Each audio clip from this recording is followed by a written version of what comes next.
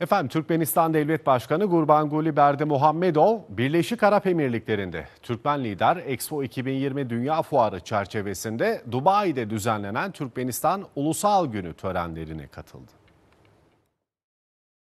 Expo 2020 Dünya Fuarı kapsamında Dubai'de Türkmenistan Ulusal Günü törenleri düzenlendi. Türkmenistan Devlet Başkanı Gurbanguly Berdimuhamedov etkinliklere katılmak üzere Dubai'ye günübirlik çalışma ziyareti gerçekleştirdi.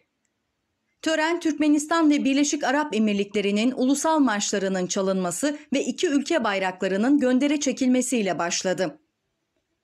Fuarda Türkmenistan'ın son 30 yıllık kalkınma döneminde başarıları ortaya konuldu.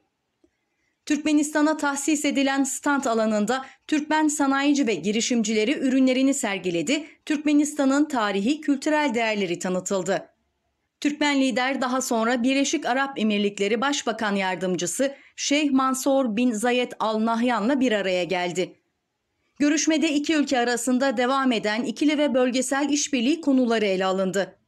Enerji, ulaşım, ticaret ve finans sektörlerinde bir dizi ikili belge imzalandı.